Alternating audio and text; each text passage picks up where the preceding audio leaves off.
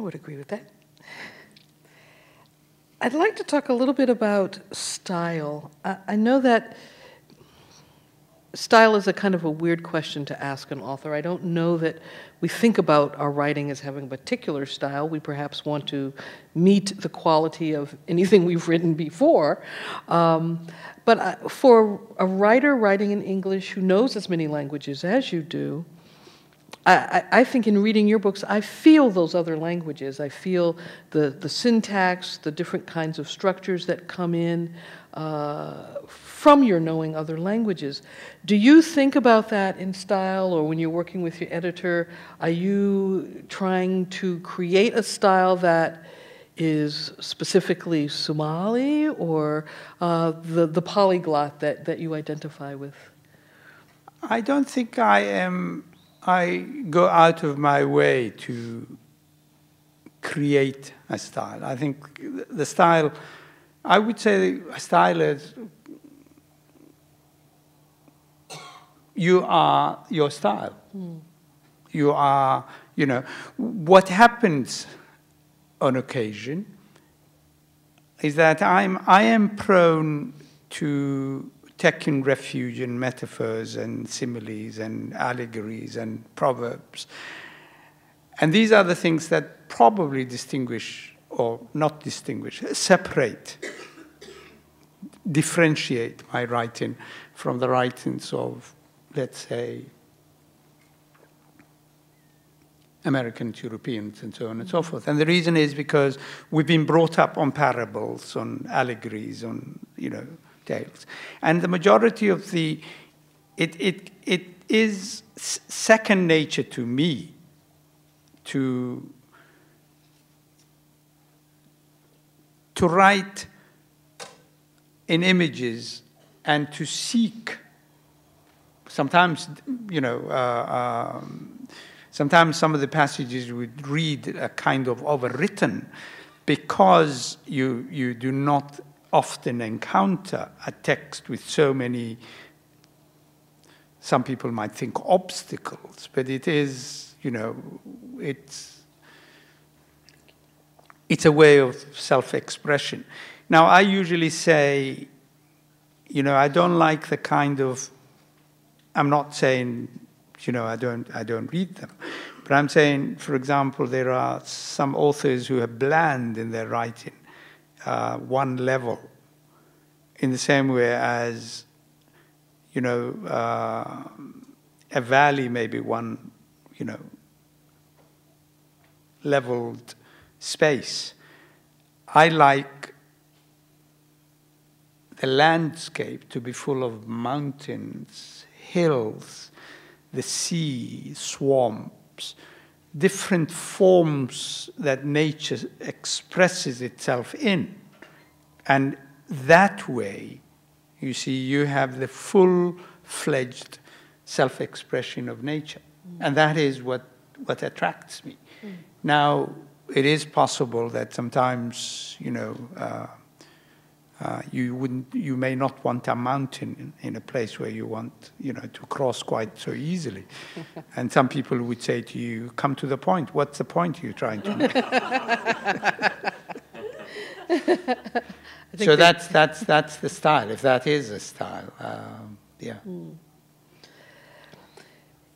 When you think about your books traveling around the world, and the U.S., I think, is one of the countries that does not enjoy publication of a lot of writers from around the world as much as, say, some of the European countries.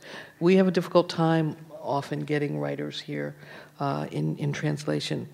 So I wonder what it is, if you have any thoughts about what happens between Africa and the U.S., where people in the U.S. often can't quite seem to grasp the significance, say, of a Somalian civil war, or any big, I'm thinking all of, you know, tragedies at the moment, but of course there are some wonderful things that aren't tragedies, but Americans often don't seem to grasp the significance of them. What do you think that means? What is that? Well, short of obviously sounding foolish, I would say that a society that has been pampered, spoiled, a society that has or assumes to have almost everything, a society that's rich, advanced technologically, looks after itself, large enough to call itself the USA of America, and so on and so forth. That kind of society may not take easily to any other society. And the reason is because it's enough of a problem getting to know the other Americans.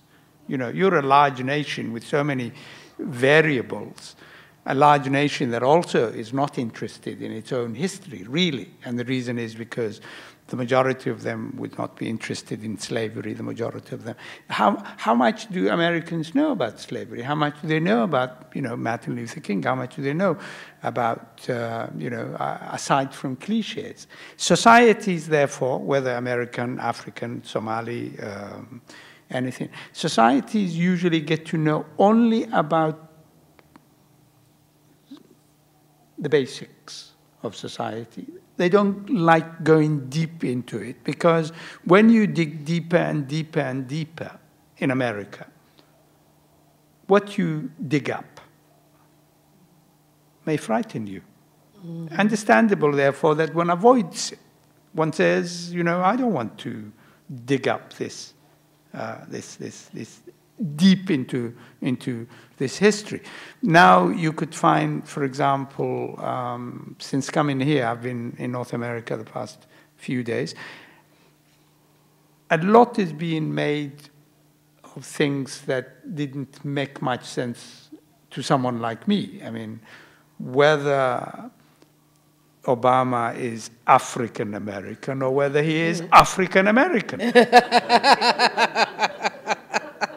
Well, there you are. You see, whether he is African American or African American. And why? The reason is because is it possible? I don't want to be thrown out of this country, so I should. Is it possible, in actual fact, you don't want to know more about some of the other things, but you would rather talk about African American and compare it to the other African American, because you don't want to go to the areas that are controversial and that are hurtful in your history, and so on and so forth. I do not know. I don't know. I mean, I live in Cape Town, and therefore I wouldn't dare venture. As a guest, I will have to be very careful and cautious. Well, I would ask you about if you had thoughts about U.S. involvement, the military involvement in Somalia in the 90s. Did you have any opinion or ideas about it? Oh, I had a lot of opinion. Yes, I had lots of them. In fact, I even wrote an editorial, an op-ed in the New York Times when the Americans went in. And then for my pains, I also wrote a novel called Links, which is the beginning of the trilogy I am currently working on. And for, again, with apologies to you, I should actually remind, well, you and, that this is a new trilogy which began with Links. And Links is the one where the American involvement in Somalia in the early 1990s is stated quite clearly, not what my position is, what the potential, the position of a Somali would be vis-a-vis the American involvement. And I would also say, as we speak and we sit here, America is involved in bombing certain parts of Somalia now. I mean, they were bombing it last week, and for all I know, they may have bombed some this morning in an attempt, I understand, to kill pro-Al-Qaeda suspects. I don't know how one could aim a bullet at someone whom you can't see in a forest that you do not. Well, I mean, you know, there are certain things that defy the imagination of a novelist, and I think this is one of them. And the reason is because in the current situation in Somalia, the Americans are bombing the southern part of Somalia, the Somali coast, bombing some camps that are said to host pro-Al-Qaeda. I do not know enough to write about it. I've been asked to write an op-ed for the New York Times and the New Yorker, but I don't have enough information to write, and therefore I am reserving judgment until I know enough. Okay. Clearly we have some writers in the audience, and two different questions. One was, are there any younger Somali writers coming up that you, whose names you know, that you could mention? And do you have any advice or suggestions for a young Somali writer who would be in the U.S. working? What path could they be following to become as fabulous as you are? Well, I would say that the best advice I would give to any writer, for that matter, whether Somali or non-Somali, is, you know, write. And I would say again, write. I would say write, because no one can teach you to write. It's one of those self-taught professions. You have to work very, very hard. It is not it's not impossible to become a great writer.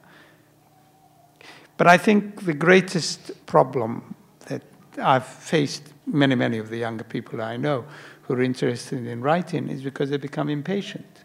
They want to succeed immediately. They want to.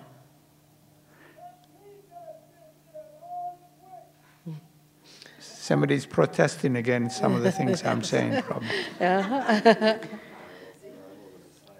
Yes, but so what I'm saying is the greatest obstacle to young writers coming up is their impatience. And I would usually say that 60% of a writer's ability to produce some writing depends on the patience.